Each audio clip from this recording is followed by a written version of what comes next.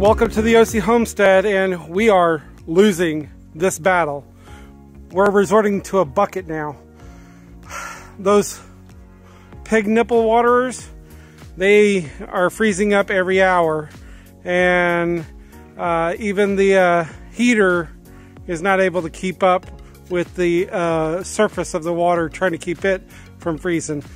Even though the heat, I mean, you can sometimes see it steaming off of it, but it's just that cold out here. Right now, according to our temperature gauge, it's 3 degrees Frankenstein out here.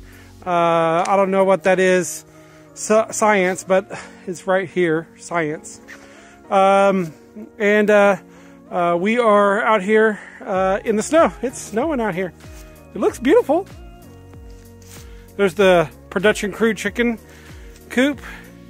Let's go see the pigs. So this is how we're having to water all of our livestock. We have a plastic bowl here, and what we do is we pour water in it. She's already drank through this once. We're getting ready to pour in another couple gallons. Go ahead and pour it in there. She's thirsty.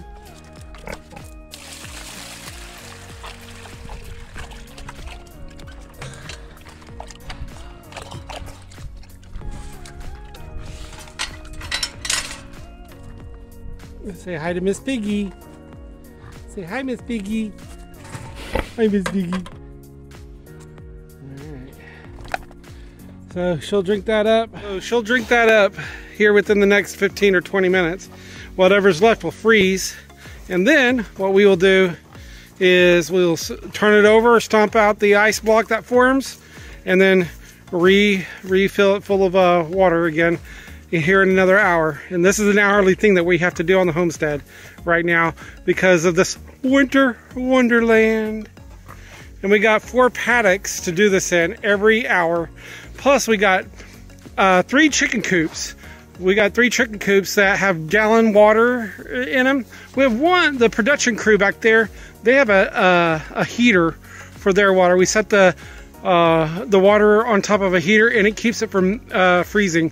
But the other 2 chicken coops, they don't have anything. So what we got to do is we swap out the water and bring it into defrost while we put another one out there that's already been defrosted every hour.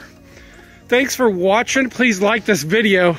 Help us keep warm. You know, help us keep warm. Like this video, subscribe, and ring that notification bell so you get notified every time we upload a video. Thanks for watching.